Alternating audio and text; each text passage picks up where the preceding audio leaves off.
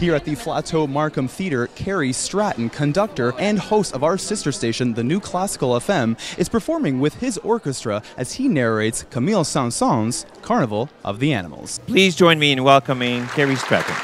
Over the past year, Kerry has been in a battle with ALS, also known as Lou Gehrig's disease, a condition that gradually paralyzes the body. But despite the adversity, as you can see, Kerry is still showing his passion for classical music. Camille Saint-Saëns was racked with pains when people addressed him as Saint Saëns. I would never look forward to a day upon day just sitting at home. And I'm having to reinvent myself.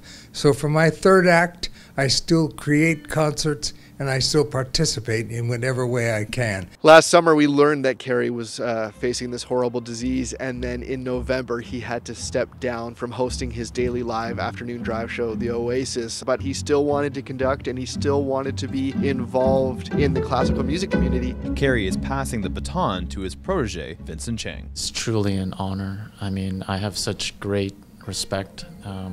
He's still my mentor. It was great to see him. It was devastating, but at the same time joyful. I mean, he's carrying on with what he loves. Kerry's larger than life. I have ALS, but ALS does not have me. You can still hear Kerry on Sundays on the New Classical FM from 3 p.m. till 8 p.m. And you can join him on April 30th for a special benefit concert happening at Casa Loma entitled The Maestro's Gala. For more information, visit their website at www.casaloma.ca. Here in Markham, Sean Stante, Zoomer News.